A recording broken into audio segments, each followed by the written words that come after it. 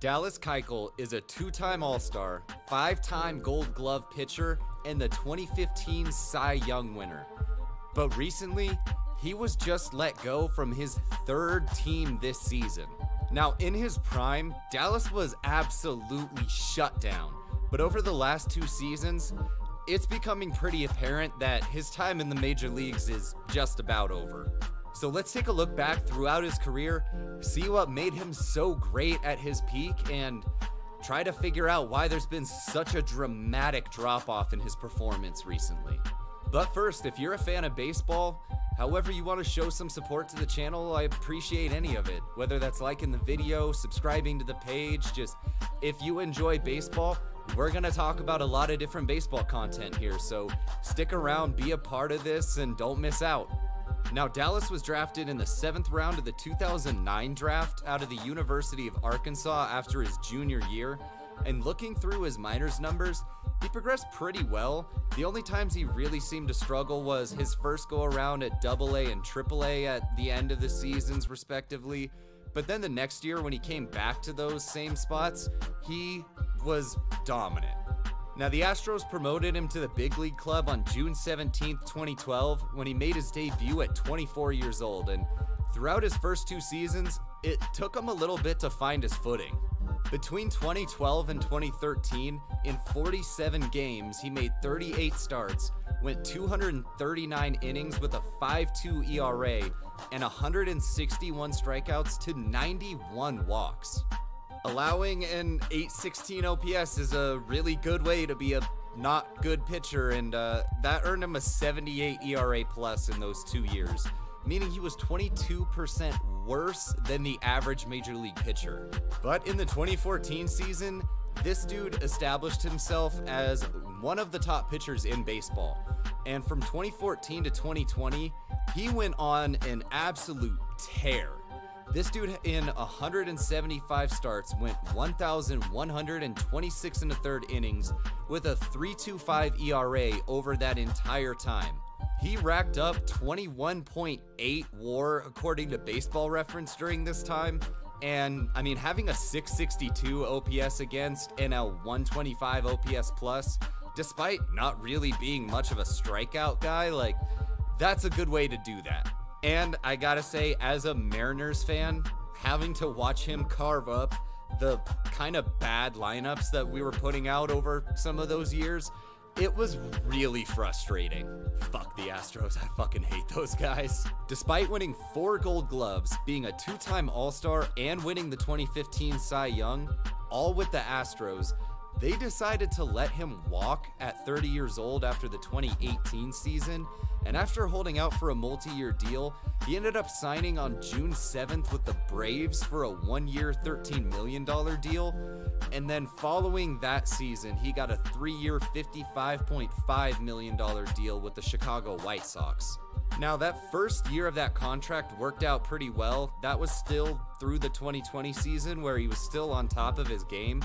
But starting in 2021, this is where it all went downhill for Dallas. And combined between last year and this year, in 46 games, 44 starts, he's gone 222.2 innings pitched with a 6.35 ERA. Now, it's easy to just chalk this up to he's getting up there in age as to why he's just kind of falling off and not being the same pitcher, but let's take a look a little bit deeper and see if there's something that's contributing to why his numbers have gone up so high. Now, Dallas has always been a ground ball pitcher. Throughout his career, he's got a 57.5% ground ball percentage, when over that time, the MLB average has been 43.8. Now, for a guy who predicates his game on keeping the ball out of the air, you can probably guess what happens when he's struggling. The more the other team can get underneath the ball, the better they're probably going to do against Dallas. And this was evident all the way back even in his minor league career. His worst stretch throughout his entire minor league career was his first go at AAA, where he had a 7.5 ERA. You can guess what happened that year. It was the highest fly ball percentage of his minor league career, 31.1%. Every other season other than that, he was between 25.2 and 27.2. His first 2 years in the majors, when he struggled, he had a 21.1% fly ball percentage. That definitely contributed to more runs and him getting hit around more. When he was in his absolute peak, that run from 2014 to 2020, he posted a 59.3% ground ball rate and only a 13.2% fly ball percentage. The worst year of that stretch was 2016 when he had a 4.55 ERA. That also went along with his highest fly ball percentage over that stretch at 16.8%. And there seemed to be a magic number for Dallas of about 15% fly balls that once he started approaching there, that's when his numbers started kind of going up.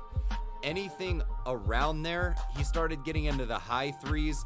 Below, he was, threes and twos. And then this season when he was above, just like every other season when it gets above, his ERA went up higher. And then it's not really a surprise at this point then that from 21 to 22, he's been back up to a 19.4% fly ball rate. And so this is just a pretty obvious trend for Dallas at this point. The more fly balls that he gives up, the worse that he ends up doing. So it's yet to be seen whether he can get back to anything close to what he used to be. There hasn't really been a drop off so much in his velocity or stuff as he's gotten older. The only difference is that it seems that he's throwing less of his fastballs and sliders. He's been throwing more cutters and more changeups recently. So maybe making a change with his pitch mix is what will get him back to that, but he's never really been a guy that relies on stuff. It's been how he attacks batters. So that's not something that you really lose as you get older. You probably get more savvy to that. You've played more baseball. You know more about the game and the batters. So, I think there's a chance that he could get back to similar numbers. Probably not like back to his peak, but this is a guy that I wouldn't expect just such a sudden drop off. But leave a comment down below and let me know what you think, or let me know about anything with Dallas that we talked about today. And if you enjoyed, however you want to show support to the channel, liking the video, subscribing, anything like that, I appreciate it. We're just going to talk about a lot of baseball stuff here, and if you're a fan, I think you're really going to enjoy some of the content. This has been the Mountain Visit. Thanks for watching. Hope you have a great rest of your day, and I'll see you in the next one.